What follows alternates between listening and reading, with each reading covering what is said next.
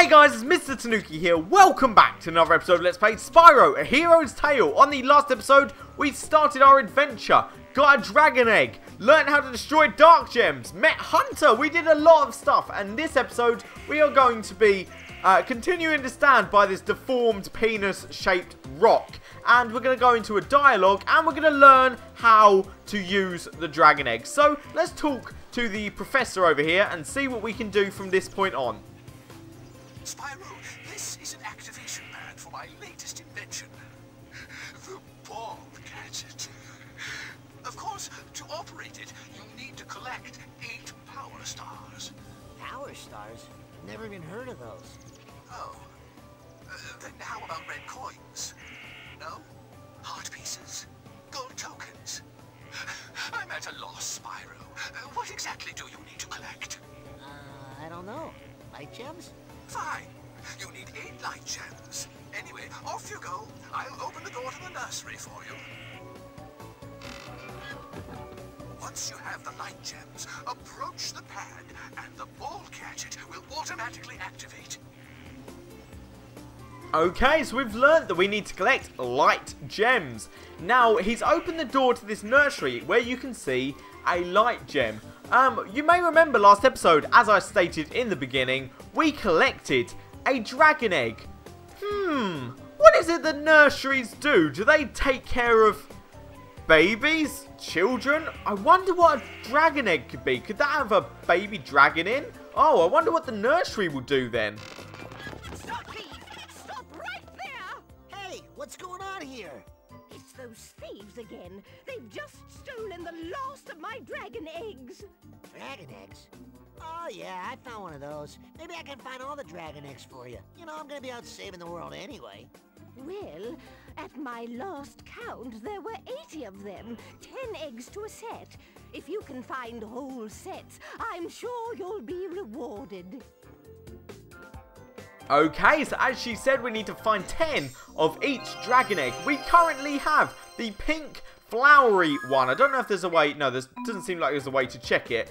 I think if you speak to her again, she will check. Now, before we move on, as you will see, once we go through here, this will lead us back to the start of the world, where we're going to be focusing mainly on collecting chests and destroying that dark gem that we found by Ember. But I want to explain something quickly before we start doing that. Or I guess start talking and do it while we're doing it. This thing here, I have a theory about it. Now, hear me out. This might sound a bit far-fetched. I think this whole adventure is a dream. Now, here's how I've come to this conclusion. The professor made a gadget which he doesn't know how to power. Spyro is the one who chose what powers that gadget.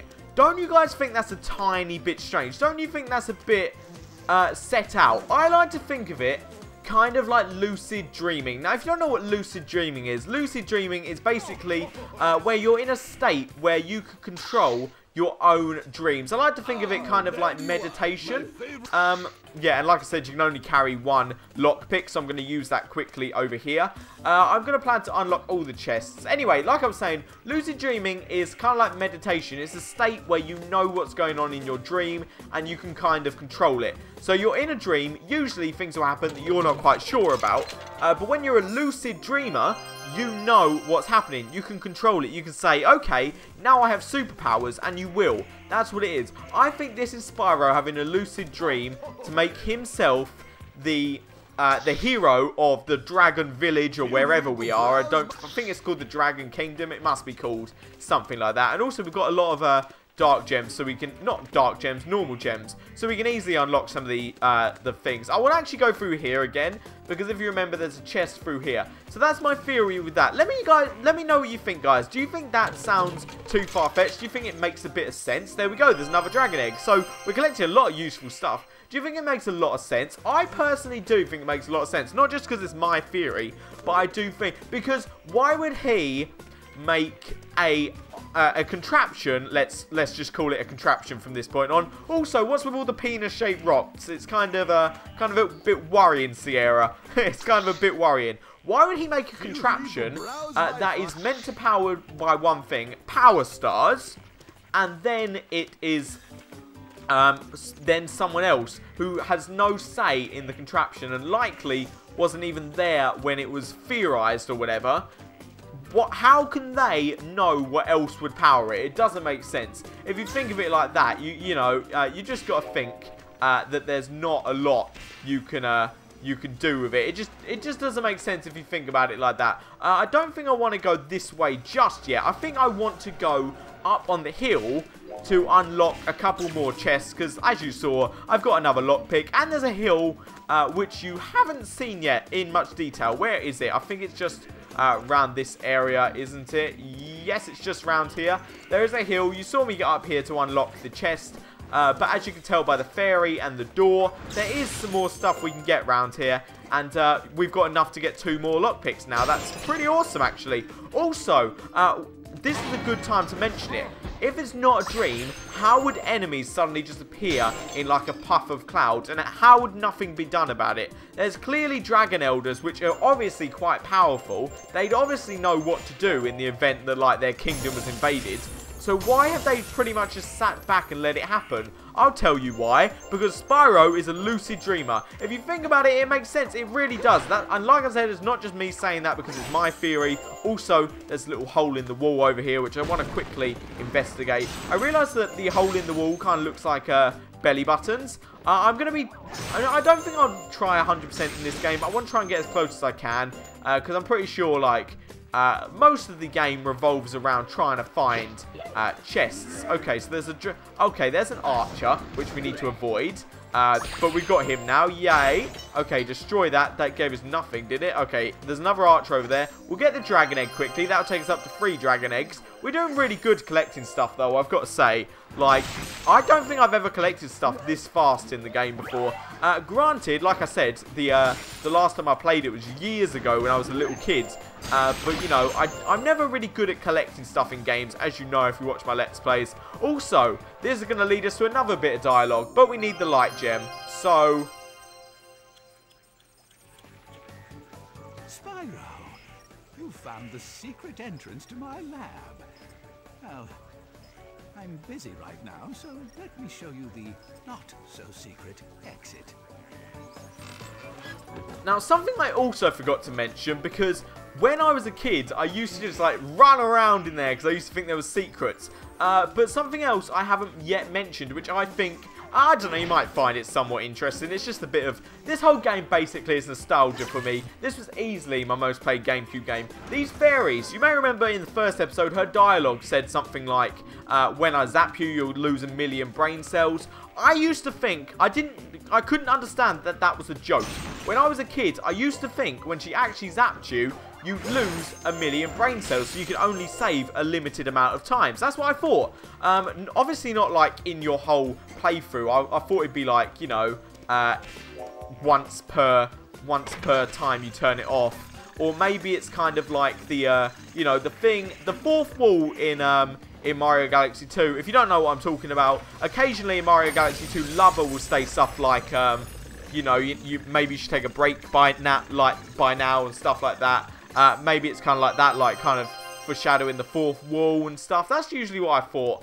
I think we've collected almost all we can do. There is some mini-games. Something I do like about Spyro A Hero's Tale is the fact that it's not just Spyro. There are other heroes. Now, I know that in a couple of the Spyro games before this, they did do stuff like that. But I think they did it so well because they did it mini-games. There is one that I don't really like, and that's the one with like a mole. The character's like a mole, and I don't really like that. Because I just found these games boring. I don't know. Wait, maybe I can still make it. I think I might still be able to make it. Yes, I can. Okay, wait, I almost messed up. Okay, grab the light gem, and then we'll blast the thing. Where's that going to take us? That's over there. I wonder actually if we can glide from this point on. We probably can. Yes, it looks like we can. I think we've collected everything in this area, which is awesome. Now, we do need to come back at some point because we need to talk to that penguin. But now, as you guys have seen very, very many times, we are going to go back to where we met the Elder Thomas. I believe that's how his name was pronounced. And we're going to actually destroy the Dark Gem. I don't think there's any boxes like in our direct area at the moment. that we can get. But once we come across them, I will be unlocking boxes. So don't be too concerned about boxes not being unlocked. If I don't do it straight away, I will come back to it. Anyway, so let's talk to her. Oh, she's not going to say anything to us. Okay, let's just destroy this, and then she should say something to us. And as you can see, once again, another example of it changing everything. Okay, let's see what she has to say. Don't take that bridge to the swamp, Spyro. If you do, I might never see you again. Foreshadowing! Maybe I spoiled something by saying that. Okay, so that takes you to the swamp, which is the next area. I don't know if there's anything else I want. Do I have another lockpick? Yeah, I do have a lockpick. I think what I'm going to do is I'm going to go ahead and unlock a box up ahead. And then once I've done that, I'm pretty sure I'll just meet you guys back. I'll skip to when we get to the box, and then I'll meet you guys back at the bridge. Okay, so pretty much it looks like we've actually collected all of the boxes in this area. I'm surprised, because I'm pretty sure that there was more. I'm almost certain of it, so there's got to be some hidden somewhere. Anyway, let's go back to where we were. I said I'd meet you, but then I thought there's no things that I can, like, cut to. So I might as well just, like, run here with you. Running, running, running, running, and running, running, and running, running, and... Yeah, like I said, she's foreshadowing that she will disappear. She's still there at the moment. I think once you head into the swamp and get to the point where, like, the area has actually been loaded. Oh, yeah, I remember this. I'm pretty sure this one contains a dragon egg. I'm almost certain of it. Oh, it contains a light gem. Thanks for making me look like a liar, game. Oh, my God. Okay, so there's a firework over here, which should activate over on the other side. She's still there. Yes, she is. Yeah, like I said, I'm pretty sure once you get into the point where the swamp's actually, like, loaded on the screen, that's when she disappears. I don't know where she's gone. I've never actually completed this game. I've come quite close to completing it. I think I've got up to, like, the second to last area. There's a water area. I'm not going to talk too much about that because it might spoil it. But there's a water area in the game, and I've got up to that. Also, it should be mentioned, this isn't relevant to you guys, but my neighbour's dog is outside, and it's very squeaky. It's one of those squeaky dogs that just, like, makes you hate yourself. You know the one. I feel like every neighbourhood has a squeaky dog. Like, dogs can either be really, really loud barkers, or they're really squeaky. It's literally like, like, well, not really like that, because that's kind of like a monkey having an orgasm.